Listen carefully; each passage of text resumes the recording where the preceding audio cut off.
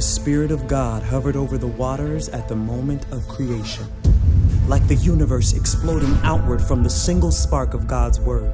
So the church became real. Put your hand on the ground. The earth itself is vibrating. The mountains, the oceans, the deserts, the creatures that live here are all breathing in. The planet is inhaling. Imagine the song it will sing, the song of Pentecost. Joy enveloped the disciples. Their words were understood and welcomed. Their joy was contagious. Their message was heard and translated and shared. The church moved into the world, bringing light, bringing love, covering all there was. There was no denying it. There was no going back. The church as we know it was born. God, we feel your presence. Let us use it.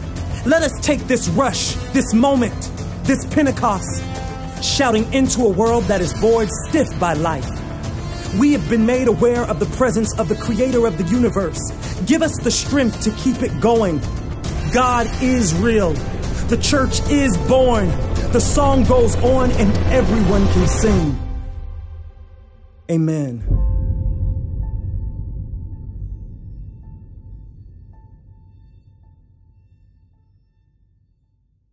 Well, good morning, church. After that video, I hope that you'll join me in worshiping our God.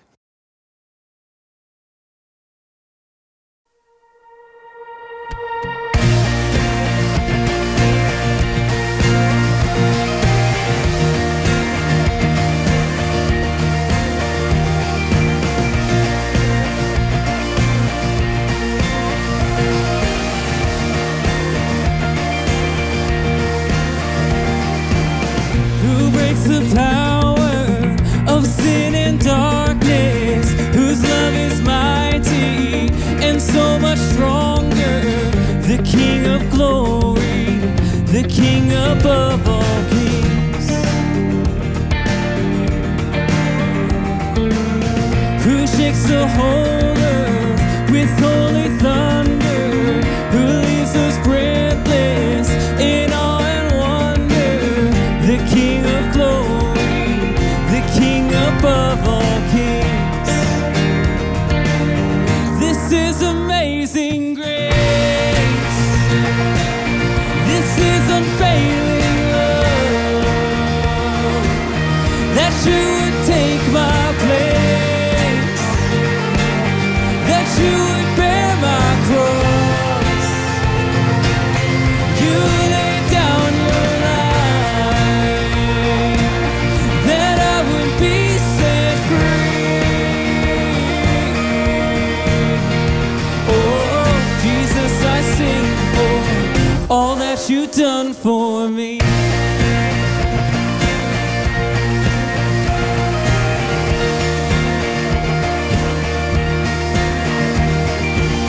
Who brings our chaos back into order?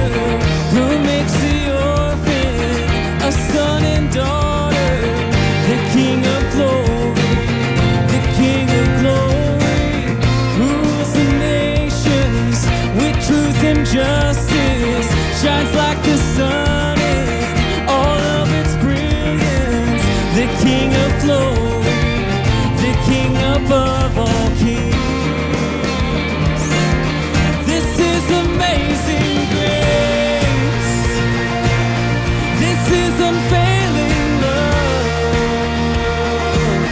that you would take my place, that you would bear my cross. You laid down your life, that I would be set free.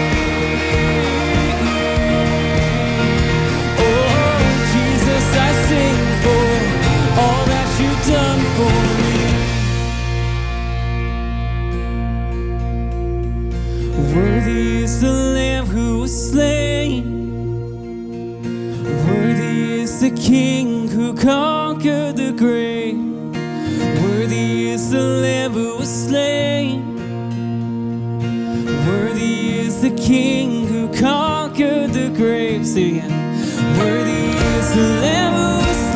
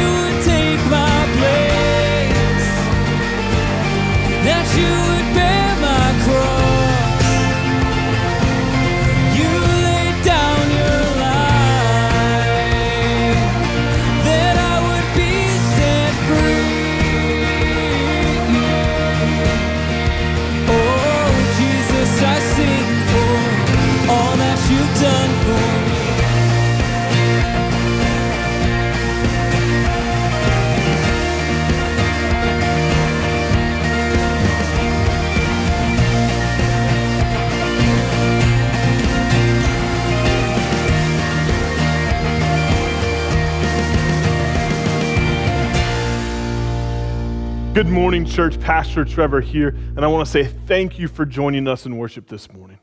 Our hope and prayer is that you would experience the power of Christ, that you would know how much God loves you, and that you would feel the Holy Spirit moving this morning, this Pentecost morning. This morning that we celebrate the birth of the church, we celebrate the Holy Spirit being poured out on the disciples. I want to invite you to share this video with someone this morning. Share it on your Facebook or text the YouTube link, whatever it may be. I truly believe that God is going to do something powerful in this morning's worship service, that God has a word for each of us. So I invite you to share that with someone. But would you pray with me? Gracious God, we gathered this morning to open our lives up to you, to say, God, we need more of you, that holy fire pour down on us, that God, we want your Holy Spirit in and among us, that we want to follow you more and more. So God, breathe in your church today. Let there be hearts put on fire for you. Let there be revival here in your land and in our communities of Leander and Cedar Park. Let people come to love you more and more each and every day. But let this worship service be a place where that starts. God, we pray all this in your Son's name. Amen. Well, as we continue in worship today, I thought it would be a good idea for us to, as we continue in our Hall of Fame series, do some songs that were our Hall of Famers, so to speak, in terms of worship music. And in case y'all haven't been aware, we've been doing a worship bracket challenge where we've done kind of a March Madness bracket of worship songs of different genres and styles. And so I thought I'd share two of those with us today, that we could worship to two of those songs that I feel like really speak to the heart of worship in significant ways, although we won't be doing the song Heart of Worship. So we're going to sing Come Thou Fount and also How He Loves. So.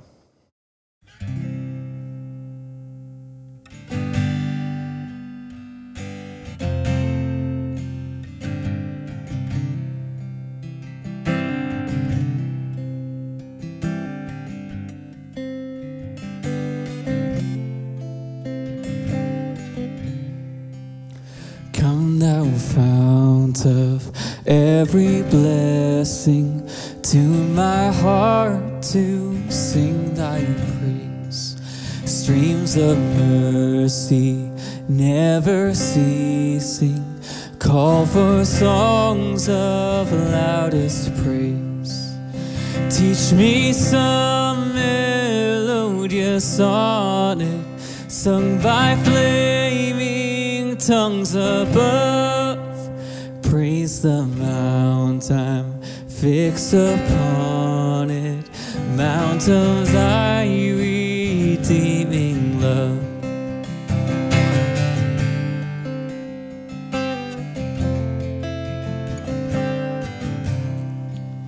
Here I raise mine Ebenezer, hither by thy help I'm come, and I hope by thy good pleasure safely to arrive at home. Jesus sought me when a stranger, wandering from the fold of God. He to rescue me from danger interposed his precious blood.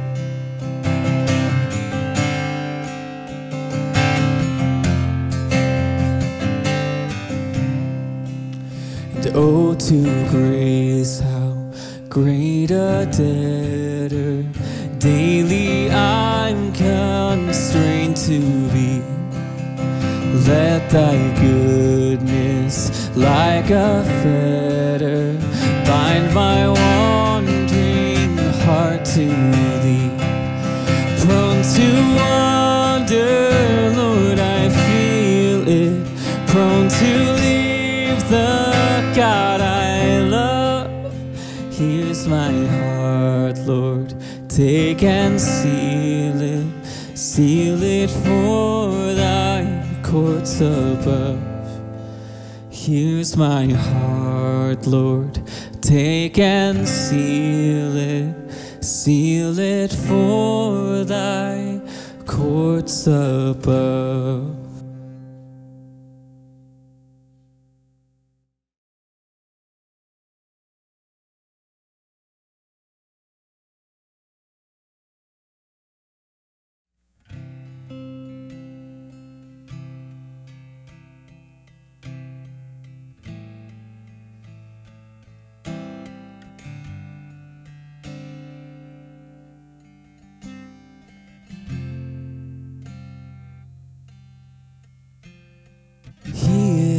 Jealous for me. He loves like a hurricane. I am a tree bending beneath the weight of his wind and mercy. When all of a sudden I am unaware of these afflictions eclipsed by glory, and I realize just how beautiful you are and how great your affections are for me. And oh, how he loves us. Oh, oh, how he loves us. How he loves us. Oh.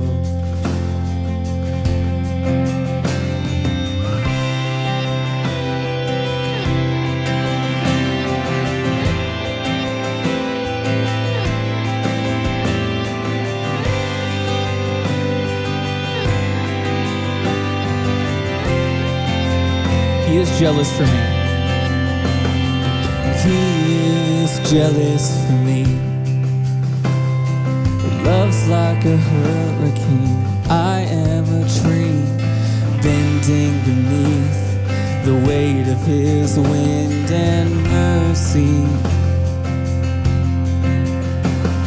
When all of a sudden I am unaware of these afflictions eclipsed by glory, and I realize just how beautiful you are and how great your affections are for me. Oh, how he loves us. Oh, oh, how he loves us. How he loves us. Oh.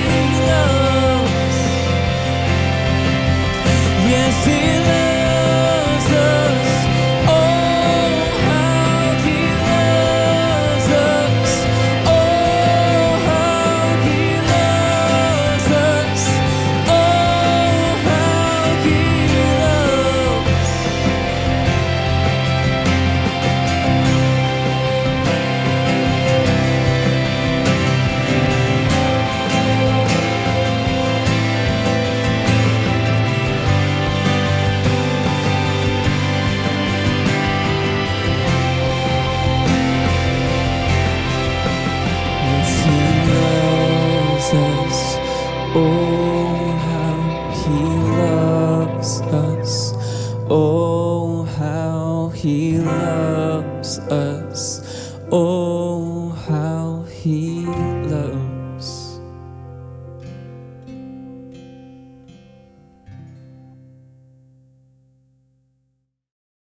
Hello, everyone. Happy Sunday. Would you all please join me in a moment of prayer? Lord Father, as we move through this uncertain time that we're currently in, Lord, we ask that you rest your spirit with all of us. For our first responders, Lord, we pray that you have your spirit of courage, and wisdom, and strength to continue to move forward, to continue helping people, and to continue pushing the will of your kingdom forward, Lord, by helping others. For those afflicted with this virus, Lord, we pray that you lend your spirit of peace with them, spirit of comfort. Lord, for those who feel alone and isolated, we pray, Lord, that you lend your spirit of patience and peace as well. Help them understand, Lord, that they're not alone in the dark, that you, Lord, are a light. As we're here in these quarantine times together with our families, Lord, we pray that we use this time wisely to build bonds better between our families and build bonds with you, God. May we continue to strive to move towards your kingdom and to seek out your will, Lord. Pray all this in the way your Son taught us to pray, Lord, saying, Our Father, who art in heaven, hallowed be thy name. Thy kingdom come, thy will be done, on earth as it is in heaven. Give us this day our daily bread, and forgive us our trespasses, as we forgive those who trespass against us. And lead us not into temptation, but deliver us from evil. For thine is the kingdom, and the power, and the glory, forever and ever. Amen. Well, hello, Good News Faith family. I am so excited to be with you in worship today. My name is Jackson, and I serve on staff at White's Chapel UMC in South Lake as one of their worship leaders. But Austin Taylor is one of my best friends, and I am very honored to be in worship with you guys today. I've watched many times online just to watch my buddy, but also just to be in worship with y'all. And I gotta say, I love it. I love everything you guys are doing. Congrats on surviving COVID and making it through. Obviously, we're still in it, but I think we have all adjusted so well. And so I'm excited to be with you in this platform today. So we're gonna have some fun. I'm gonna sing for you one of my favorite hymns today, which is a song called I Surrender All. If you know the words, I encourage you to sing along, but I will be doing it just a little differently than you might have heard before. So without further ado, let's jump in.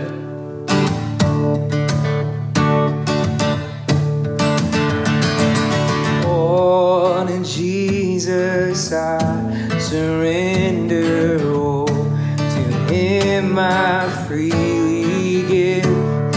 I will ever love and trust him in his presence daily live. Here we go now. Oh, I surrender all. Yeah, I surrender all. Oh, to thee, my blessed Savior, I surrender all to Jesus. All to Jesus I surrender humbly at his feet I bow. Worldly pleasures all forsaken, take me, Jesus, take me now. One last time. Oh, I surrender all. That's right. I surrender all. Oh, to thee, my blessed Savior, I surrender all. Here's the last time. I surrender all. All right. I surrender all. all to thee, my blessed Savior, I surrender all. Amen. Well, we're continuing, or really we're finishing up our sermon series for May called Hall of Fame, where we've been looking at these Hall of Famers of faith in Hebrews chapter 11. They're kind of listed out as a faith Hall of Fame. And really what we've been asking is, what does it look like to have our lives shaped by Christ? What does it look like to live a life of faith? And that these people have, these characters, these historical figures have been used as sources of inspiration of what does it look like for you and I to live faithfully today. We started this series out by looking at the definition of faith in Hebrews 11. Beginning in verse 1, hear it again. Faith is the reality of what we hope for, the proof of what we don't see.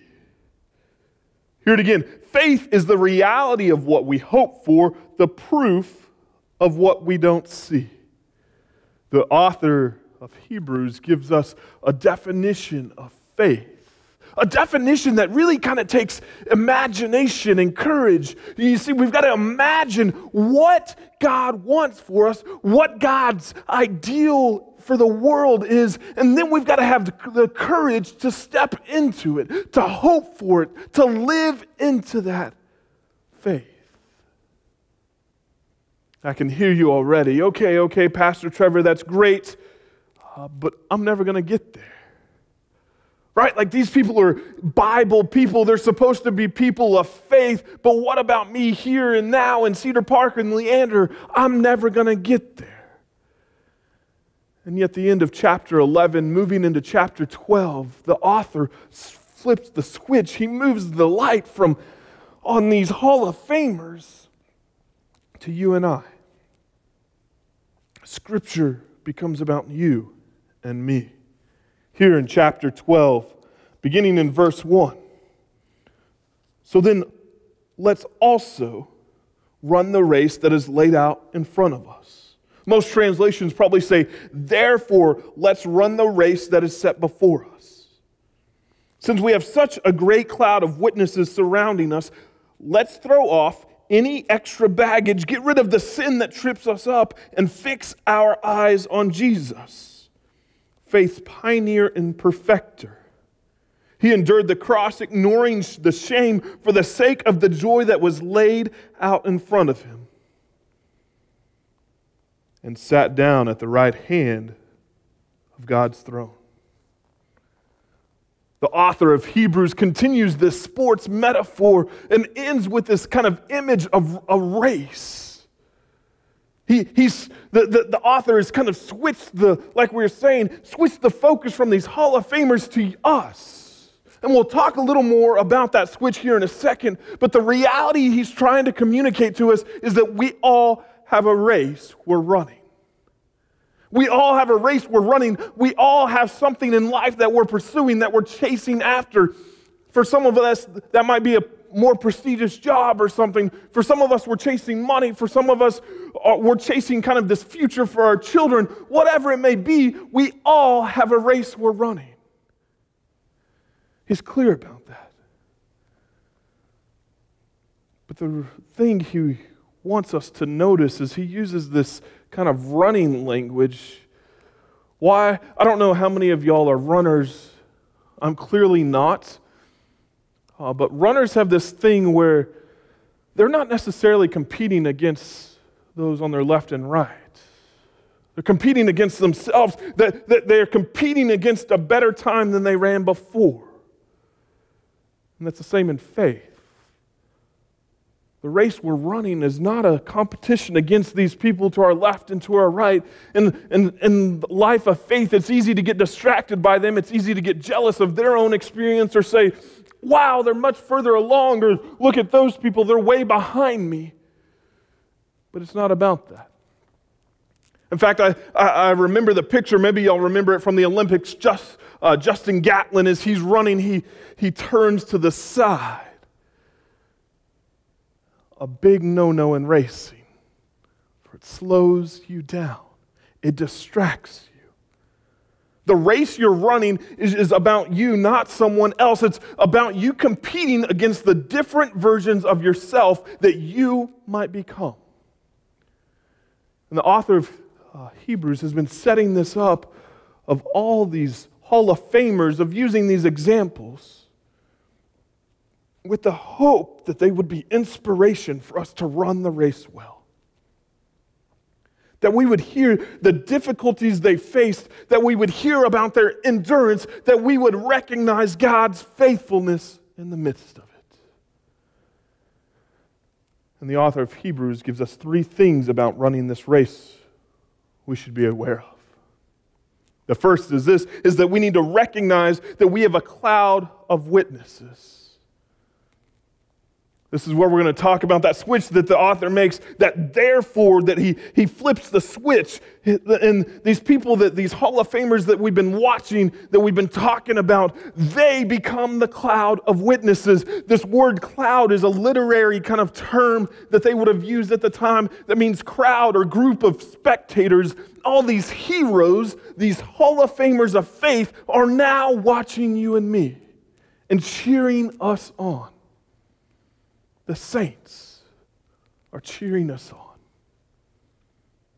And I don't think it's just the biblical saints, which that's humbling in of itself. But I think the saints that have gone before us are cheering us on. The saints who have poured into us, the saints who have made us who we are, the saints who have taught us, the saints who have pulled us along in life, they are cheering us on. We need to recognize, we need to realize that we are standing on the shoulders of giants. We have a great cloud of witnesses cheering us on. We have the saints cheering us on. And I don't know if you've ever thought about this, but I've found myself recently telling people that, and when I'm thanking them or when I see that they are doing something as a faithful person, calling them a saint much to their chagrin. They kind of get embarrassed about it, but I truly believe that there are saints in and among our midst, that there are saints all around us. There are people following Christ and shining the light and shining hope in a world around us. There are people loving their neighbor and loving God so desperately that they're showing us what it means to live faithfully.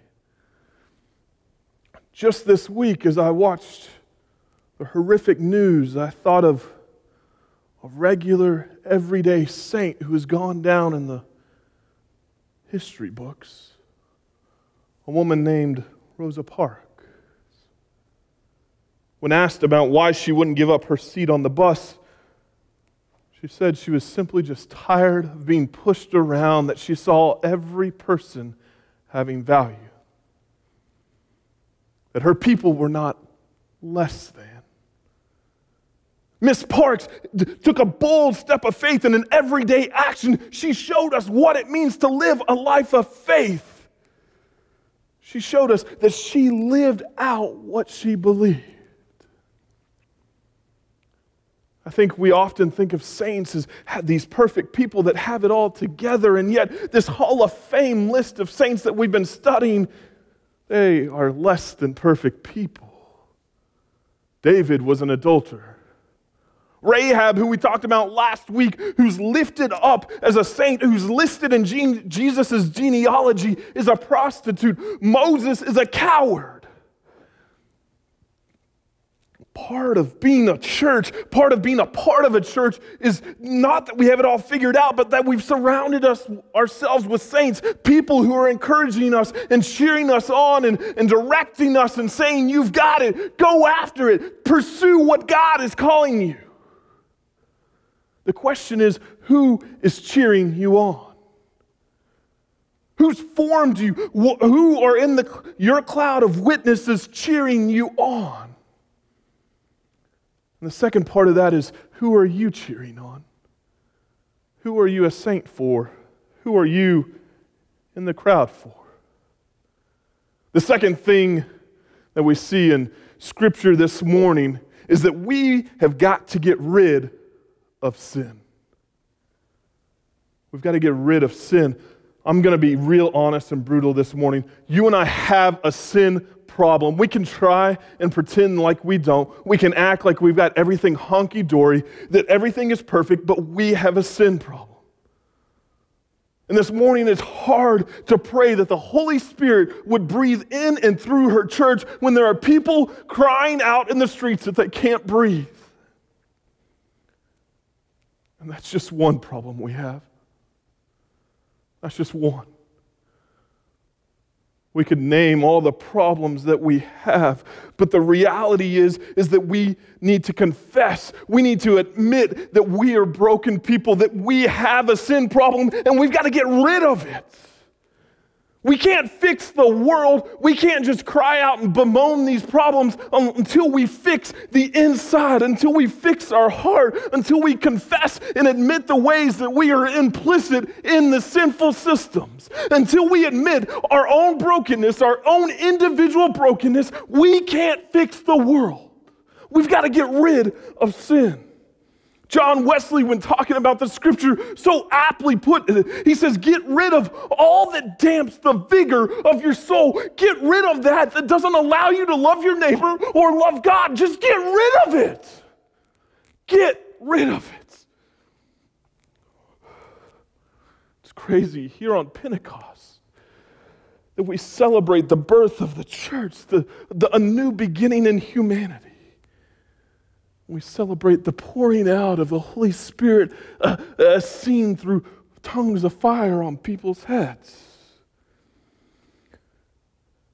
And we have this week juxtaposed against this Sunday. And I wonder if the Holy Spirit, if she's speaking to the church and saying, get rid of your divisions, break down your false assumptions of people until you see those people as my friends, until you see them as beloved children of God, you won't experience the power of Christ. See, the crazy thing about Pentecost, the fire of tongues raining down from heaven, is not that it burns anything up. In fact, it doesn't. It doesn't leave any ash or destruction in its wake, but instead it creates something new. The baptism of fire creates a new family based in who Christ is, based in what Christ has done for you and me. It says that all are created as beloved children of God, you, me, and George Floyd, that all of us are beloved children of God. Remember Galatians chapter 3, verse 27. All of you who are baptized into Christ have clothed yourselves with Christ. There is neither Jew nor Greek. There is neither slave nor free. There is neither male nor female. For you all are one in Christ. Living as if that's not true is an abomination to the Holy Spirit. Not recognizing your brother and sister as daughters and sons of the beloved King, not seeing their inherent value, allowing sin to corrupt the way we see people is an abomination to the work of Christ. We can't live into what God is calling us to. We can't live faithfully until we see people as God sees them, until we get rid of our sin. You see, racism does not have a place in the family of Christ. No, racism does not have a place in the world. Why? Because God redeemed the world, and you and I need to be people, we need to be agents of that freedom experiencing Christ. Get rid of the sin. The words that haunted me this week were from the mayor of Minneapolis. Being black in America should not be a death sentence.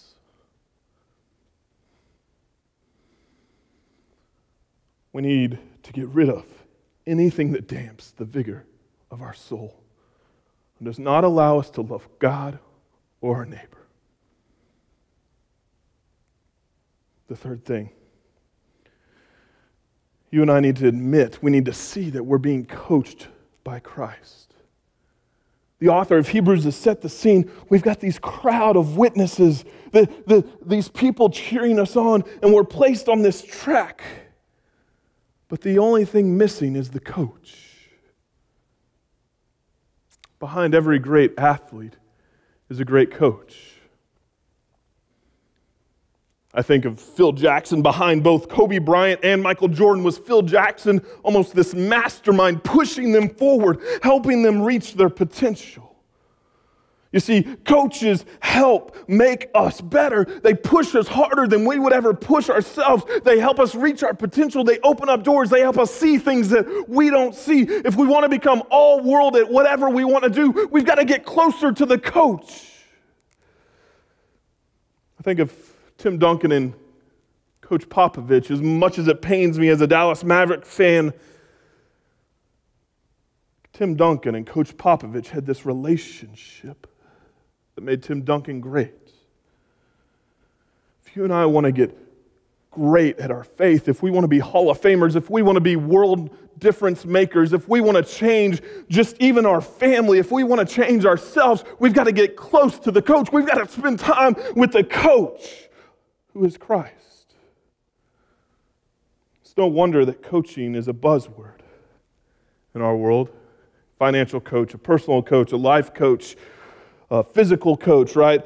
All these coaching things. Why? Because subconsciously we recognize that greatness is not an accident. This is the climax of this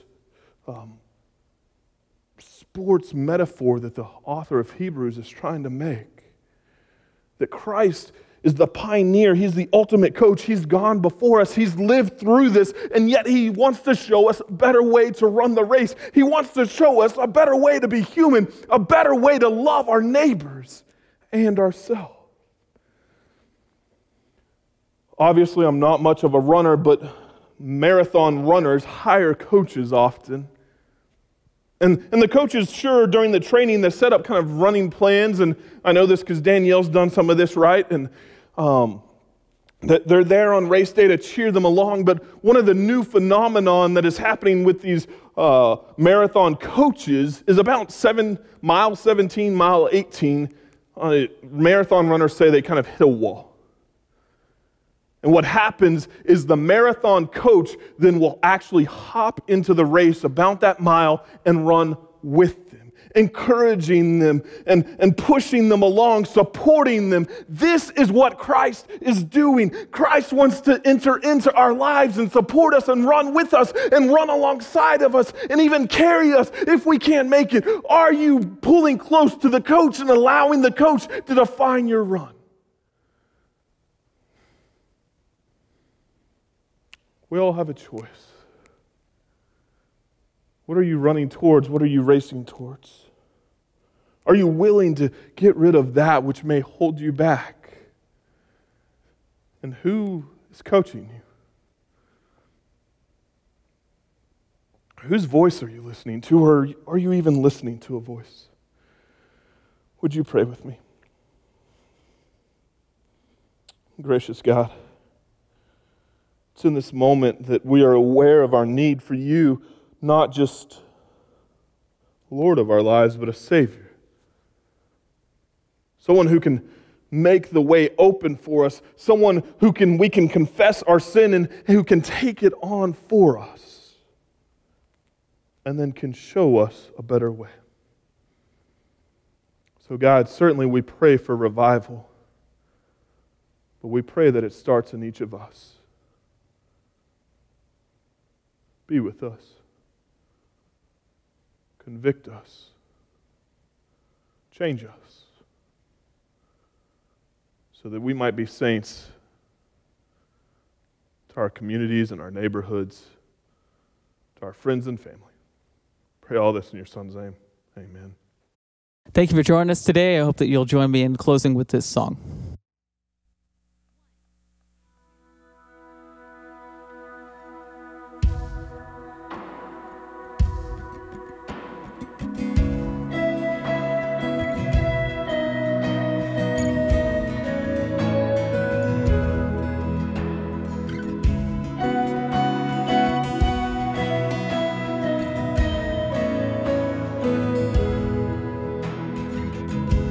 Before I spoke a word, you were singing over me.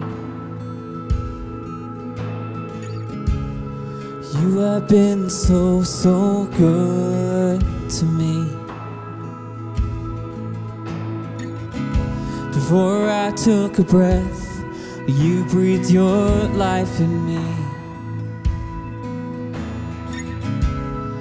You have been so, so kind to me. And oh, the overwhelming, never-ending, reckless love of God. Oh, it chases me down, fights till I'm found, leaves the 99. And I couldn't earn it, I don't deserve it, still you give yourself away. Oh, the overwhelming, never-ending, reckless love of God. Yeah.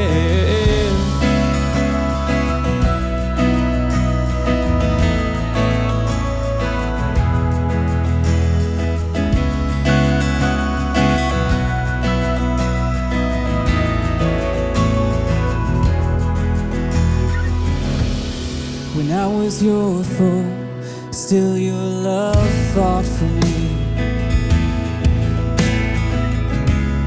And you have been so, so good to me. When I felt no worth, you paid it all for me. You have been so, so kind to me. And oh, the overwhelming, never-ending, reckless love of God. Oh, it chases me down, fights till I'm found, leaves the 99. And I couldn't earn it, and I don't deserve it, still you give yourself away.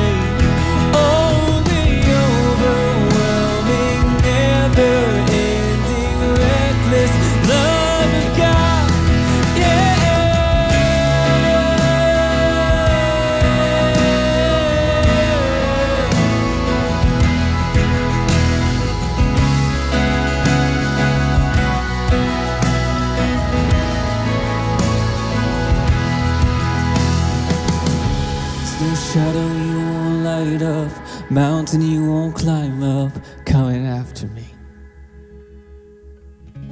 There's no wall you won't kick down, lie you won't tear down, coming after me. There's no shadow you won't light up, mountain you won't climb up, coming after me. There's no wall you won't kick down, lie you won't tear down, coming after me. There's no shadow you won't light up, mountain you won't climb up, coming after me. There's no wall you won't kick down, lie you won't tear down, coming after me. There's no shadow you won't light up, mountain you won't climb up, coming after me. There's no wall you won't kick down, lie you won't tear down, coming after me. Oh, the overwhelming, never-ending, reckless love of God. Oh, it chases me down, fights till I'm found, leaves the 99. I don't earn it, I don't deserve it, still you give yourself away. Oh, the overwhelming, never-ending, reckless love of God.